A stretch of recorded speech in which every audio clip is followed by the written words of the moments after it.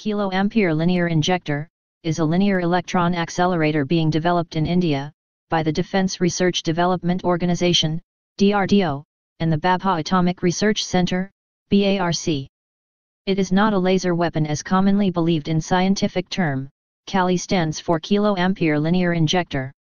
It is designed to work in such a way that if an enemy missile is launched in Indian direction, it will quickly emit powerful pulses of relativistic electrons beams, REB, and destroy the target in no time.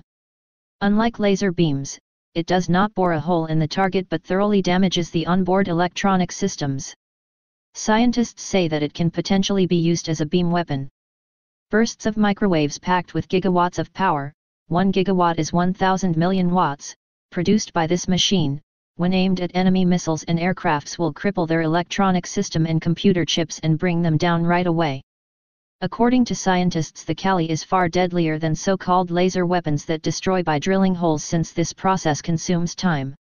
Its efficiency has pushed scientists to look forward to invent a high-power microwave gun to destroy incoming aircrafts and missiles, based on the same method.